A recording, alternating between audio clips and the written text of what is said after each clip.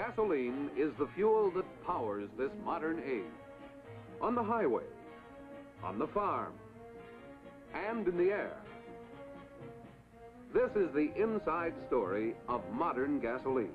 It's a big story, but it starts with something so small that no man has ever seen one: the carbon atom.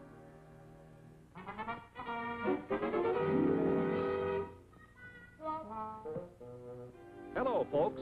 I'm a carbon atom, and since I'm an essential part of each of the hydrocarbons in crude oil, I'm here to give you the inside dope on gasoline.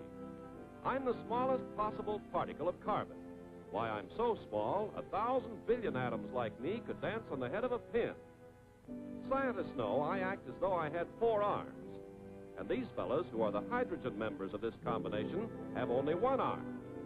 We're going to form a molecule. Watch. I grab hold of hydrogens like this, then another carbon. In doing this, we make a kind of chain. See? When we're together, the combination is a hydrogen.